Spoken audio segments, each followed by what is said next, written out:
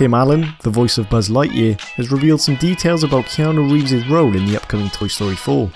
He says, "Actually, a little inside story, even Reeves said his character sounds too much like Buzz Lightyear and his character does have an edge to that, and the guy said, so we calmed him down a little bit."